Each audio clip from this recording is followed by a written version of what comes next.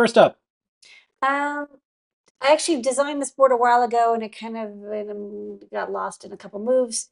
But this is a split boost supply, which will give you plus minus like 12 volts, which is kind of cool from a 5-volt input. Great for like analog projects or whenever you need a reference voltage. I needed it for an Apple II disk supply. I need a little revision. I should be good this time around. Ditto, this is the complicated DAC. I learned a lot.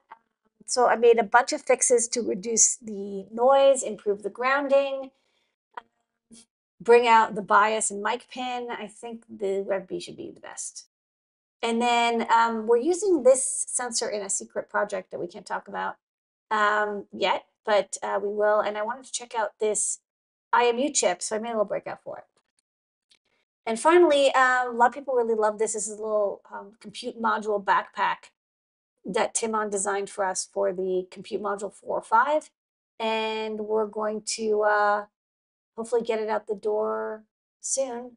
This web looks good. It's got a lot going. I mean, everyone's like, add Ethernet, add moisturizer, add DVI, more Yes. DVI. It's just like, It look, dispenses moisturizer. Okay. it's we gotta like decide. So this is kind of the decision of what we wanted it to do. It's not everything, but it's a great start. 4-layer board. That's a prototype's gonna Yeah. take a while. That's top secret. Yeah.